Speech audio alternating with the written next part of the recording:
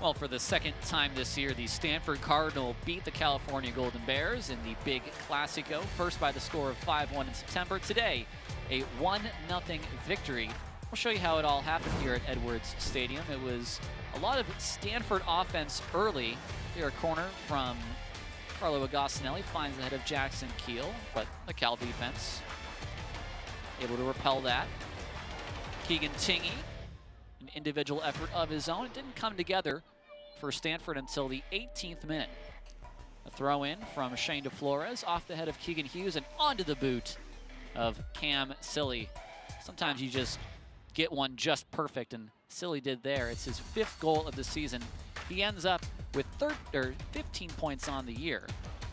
Cal at the end, they really threw everything they had at the Cardinal. This is Colin Travassos throwing the ball in, the keeper. And then George Abena shot just wide. 30 seconds left to go in the game. Deep ball up for Nonso Adema Bua. Can he get there? Can he get there? No, Matt Frank punches it away. And that was that. Cal threw a lot at Stanford today. The defense was good, but Stanford just a class above. They're number 5 in the country for a reason. And they head into the NCAA tournament now with 7 points in their last 3 games, including back-to-back victories in the Bay Area. It's 1-0 Stanford.